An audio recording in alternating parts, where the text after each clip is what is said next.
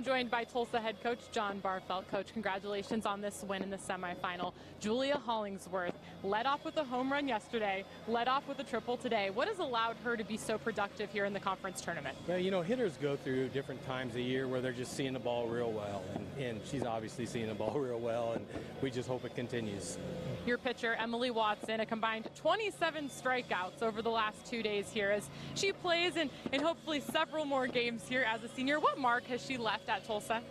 She's just been, instrumental. You can see we didn't really play very well behind her, but then she comes up with big strikeouts when you need it. And, when you have a strikeout pitcher like that can dig you out of problems, I think, bases loaded, 1 out, and, we're only clinging to a 3-run lead or 2-run lead at that point. And so she's just been huge for us in terms of, how she just answered the bell. She's always wanting to pitch, and sometimes I have to just, make that tough choice whether to pitch or not, but she's always wanting the ball.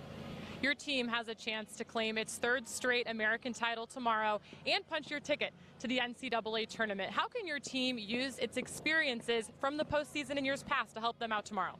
Well, that's what I told them coming into the tournament, that I've watched this team play a lot of big games.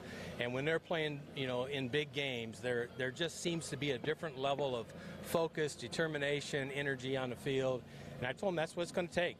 And so, we'll remind them of that for tomorrow.